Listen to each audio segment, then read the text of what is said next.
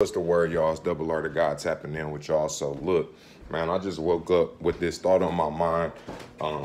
Actually just looking up some stuff on the internet, and it just made me think about this.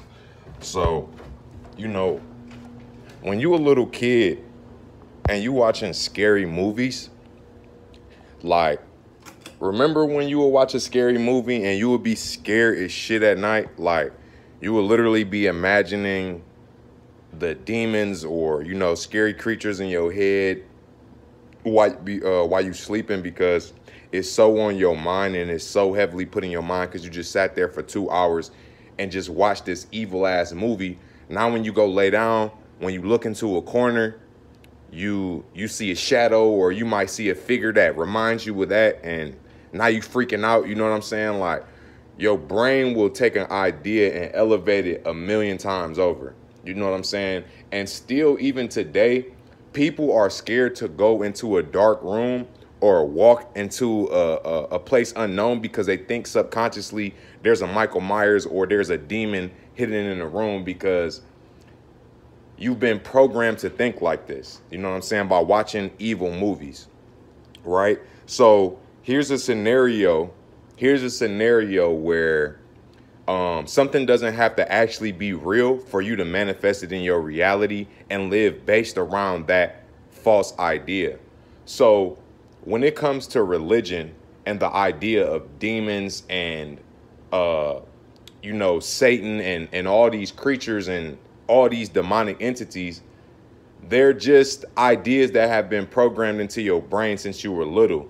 These senses of feeling Satan around. And listen, y'all, none of that shit is real. The God that they refer to in these religious texts and the devil that they refer to in these religious texts all exist within you. They are just different aspects of yourself. There's a higher self and there's a lower self, right? And those lower selves resonate with what they associate to be with the devil, or can be associated with that. It just depends on your perspective. And your higher self associates with the greater entities that they refer to in these religious texts. So, when you taught as a little kid that you either believe in this man here, or you go with this guy over here in a burning fire for the rest of your life, and you're going to burn in hell, and you got to look at all these scary ass demons, you could imagine how that would play on your mind. If you can imagine how a scary movie scares a child at night.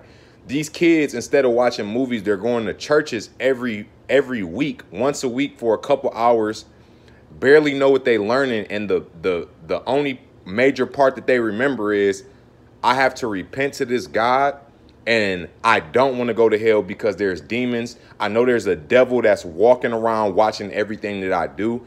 That could really play on a child's mind, and it even plays on humans' minds, because we see how people still believe in this stuff. And no disrespect to anybody who's religious, and I'm not trying to attack your relationship with God, because that's the major problem when discussing religion. On the opposite end is that people feel like you're attacking their relationship with God because they have viewed these personified entities in this book as actual people, and they're not. They're just representations of certain energies you should represent, or how things are supposed to be, or what you should look up to, not necessarily the real thing.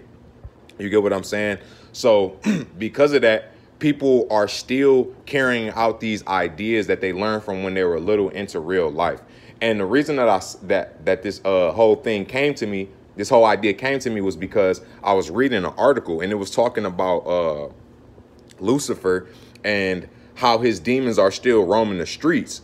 And to a little kid, and not even to a little kid, to me, when I first read that, I imagined demons running through the street.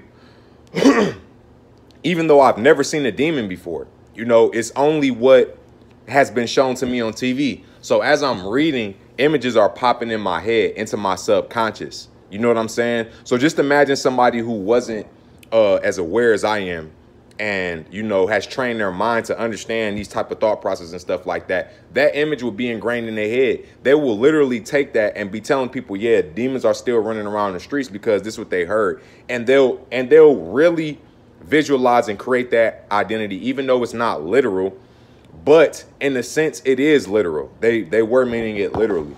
So, you know, that's one aspect of religion that needs to be discussed, because it's a lot of personified beings and characters in the Bible that cannot be proven. A lot of the scenarios don't make sense, and they're only being justified because of how connected you are to the doctrine, as opposed to how factual it is. But that's all I wanted to talk to y'all about. Love.